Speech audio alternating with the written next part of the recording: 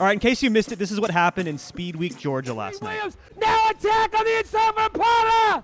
Oh, no! The reason I wanted to talk about this really quick is because I think that there's something to learn here, EJ, especially as a new racer. You can see Legion has taken control of the front. When you're going at this speed, they're probably going over 40 miles an hour. There's only room for one rider through these corners. So when this American cycling guy comes up the inside, he writes a check that his legs cannot cash. When you're going to commit to overtaking somebody in the final corner like this, you have to really follow through with it. And if you can't make it, you have to back off. Definitely. And this is something that I struggle with, if you guys have been watching the videos, is getting in position in the last couple of laps. So this really helps put in perspective for me what to do and what not to do. And it's okay to get this wrong. You just have to respond appropriately. Unfortunately, in this case, there were some broken bones as a result. Robin, who went off screen, had a collarbone and some ribs. So you never want to see this. You have to make it and get in front of the rider, or you have to back off, because otherwise you put yourself in danger, and more importantly, you put everyone around you in danger.